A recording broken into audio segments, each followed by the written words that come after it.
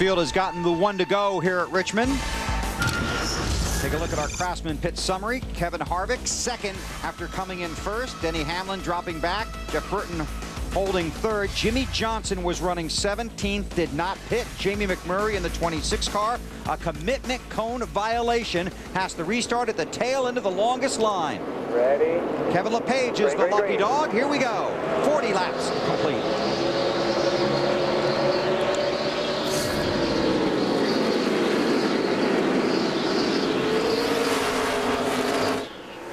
I didn't think Jimmy Johnson would last long with those used tires. Did you, Wally? No, not the way Harvick's been running around here lately. And a lot of guys in the garage were talking about it. And the number I got, Benny, was 30 laps. If you have 30 laps on your tires, you have to come to pit road because you are just going to get blown by in a hurry.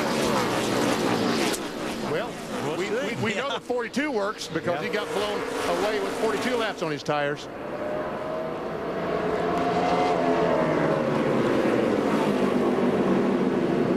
Tony Stewart currently 26th, Earnhardt Jr. 22nd. There you see the championship standings up to the moment.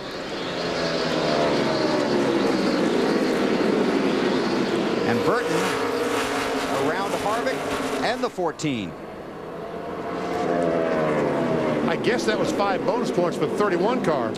Yes, I think so.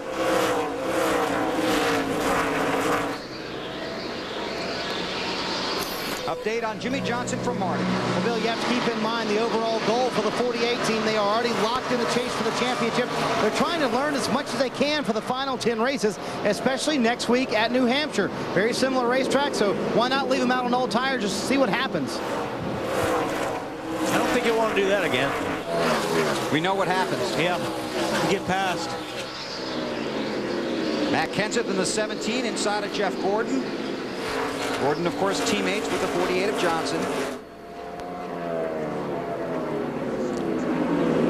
Marty watching Matt Kenseth, too. Bill, some developing concern for our championship leader, Matt Kenseth. His brakes already going faulty, he thinks. While you mentioned it earlier, it's a big concern here at Richmond. Wow, if your brakes are going away this early, Marty, you're in big trouble. You know, you're really hard on the brakes here, and there's not much time to cool them off. See how hard they go into the corner? You're on the brakes really, really hard. Then you get off the brake pedal, let the car roll, get back on the gas. Then you're on the straightaway for a short time, and you hammer the brake pedal again. So if your car's handling really well, you don't use as much brake. You use less brake when your car is turning through the center really good.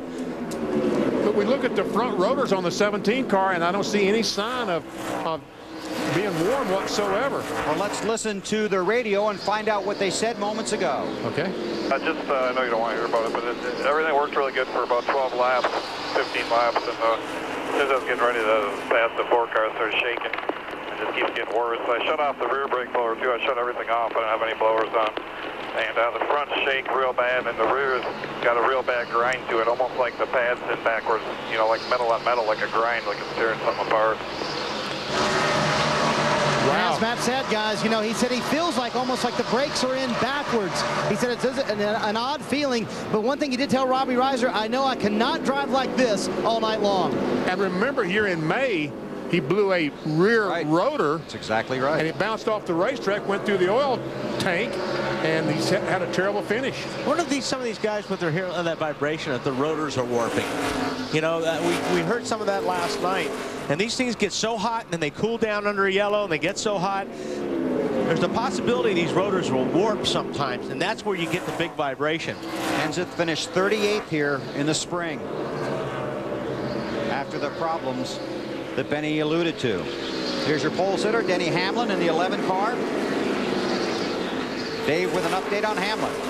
What happened, Bill, on that pit stop for Denny Hamlin to lose 5 positions on pit road? When the tire carrier slammed the tire onto the wheel, the lugs go through the lug nut, and sometimes they pop off. He has to pick it up and put it back on, and one of those lug nuts popped off. He had to hand thread it back on, and that's what cost him time. That's a hard job down there, especially with the pressure under these guys, Dave. They've never been in this situation before. Well, you drop something around your house, you can't find it. You drop a lug nut here under pressure, where is it? They usually have a spare one tied tied to themselves somewhere that they yank off and then put it on real quick, but it costs time. Those tires weigh about 50 pounds with no interliner, and Benny, you and I talked about it earlier this week. Some of these teams, these pit crews, are in a situation they've never been in before under this pressure. I mean, they're trying to win $5 million, be in position to win $5 million at the end of the year. We talk about the pressure that the drivers are under. Every man on that team is under pressure. Oh, good racing right here. Kyle Busch right there in the 5 car. You see Truex back there. He lost a lap, so he is 1 lap down right now. Right now, Johnson, who was 17th, restarted first, has fallen back to 7th, but is holding his own right here. Hamlin's going to get that spot, maybe. There's Casey Kane in the 9. Allen's got an update there. Yeah, a nice stop for his team. He's got Casey up to 10th place now and moving forward. Just what he needs to do tonight. Although Casey did call in on the radio a little while ago, said he has a strange feeling when he turns the wheel. The team said, all right, we'll keep an eye on it. You're feeling, when you're, all the Chase guys are feeling all these little things right now. And they're hearing voices. They're hearing voices. Now let's drop back. Tony Stewart is back in the 27th spot, started 40th. The caution came out when Sterling Marlin went around off the front bumper of Tony's car. The leader, Kevin Harvick, inside of 4 seconds behind Stewart at the time. Of course, I would do the same thing. I mean, you're talking about the chase here. Would Tony Stewart say, no, I didn't do that on purpose? Well, he'll probably tell you that, but hey, you're talking about the chase. If you got to dump somebody, you got to dump somebody. Was working hard trying to get by Marlin, couldn't get by, then just moved him out of the way. Jeff Burton is the race leader at Richmond.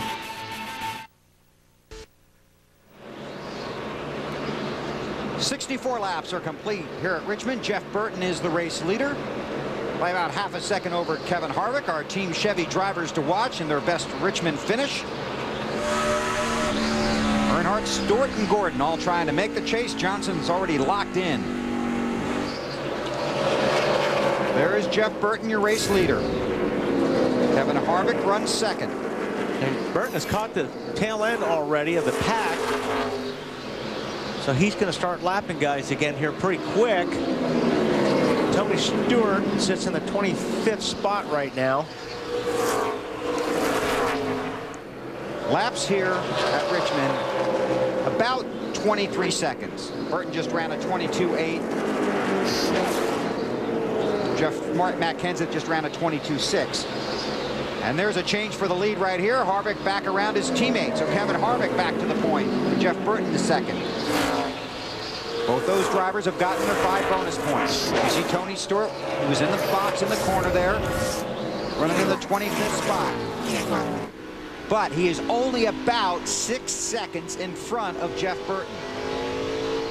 Kevin Harvick now. Kevin Harvick, correct, after the lead change. The thing is, too, when you're in Tony's situation, Harvick is running good laps. He's not hurting the car. He's not pushing the car. I would think Tony Stewart's probably running the car a little bit more aggressive, obviously, because he knows Jeff Burton's coming. So he's probably using his car up a little bit more. He's probably using those brakes up a little bit more because he's trying to get by a lot of these guys. He's having to go in a little bit deeper, a little bit more brake. We'll just have to see how that plays out over the next 25 laps. There's Tony. And now Tony Stewart has what he's been wanting, some green, clean racetrack in front of him. He can take the entire racetrack and don't have to worry about using up his car. That's through turns 3 and 4. So he comes out of 4.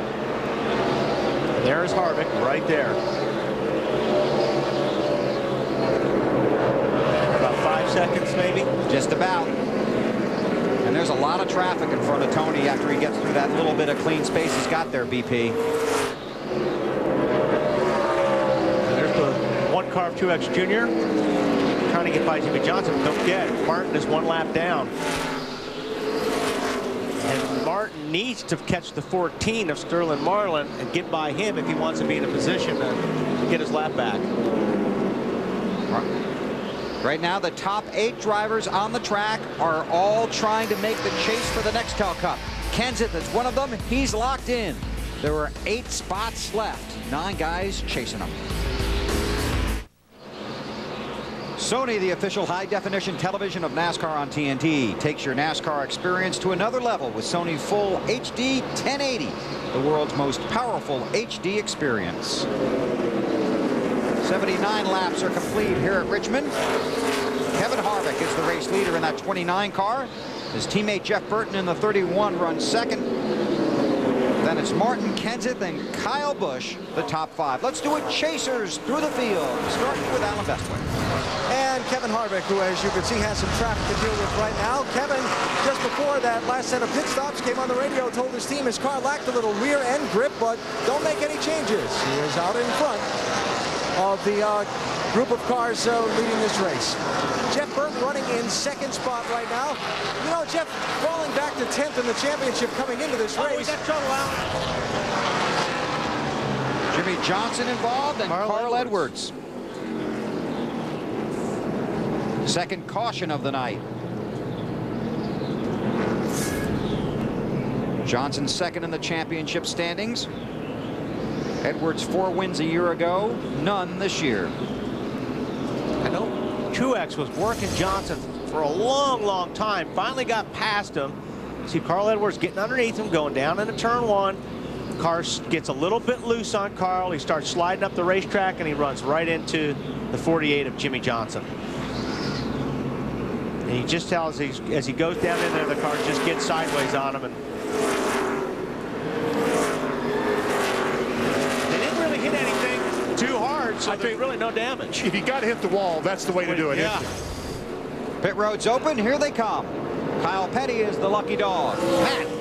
And the 24, Jeff Gordon, pulls to a stop. He says he's lost all of his drive off the corner. Steve Letarte calls for another track bar adjustment, down 2 rounds to tighten him up. Marty? Mark Martin's holding up his end of the bargain, running third right now. That would put him in the championship. Car just a little bit snug, quarter round in the right rear, Alan. Air pressure adjustment for Kevin Harvick to help him turn in the corner. Also trying to pull some tape off the grill. The 29 running a little warm, Dave. Kyle Busch picked up 3 positions on that last run. He's already leaving pit road. No adjustments to a car that was just a little bit free off the corner. Bill? Harvick he lost a little time leaving his pits there, BP. It looked like he was blocked by somebody. That just second he had to hesitate, he lost the lead to Kenseth. That's right. When he backed off the throttle, he lost the lead. Same thing happened to him on his first pit stop, too. Crew cam, BP. Jeff Merkel, Jackman for Greg Biffle.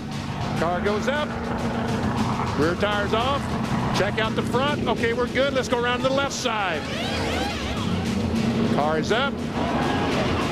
Check it out. Front, rear, go.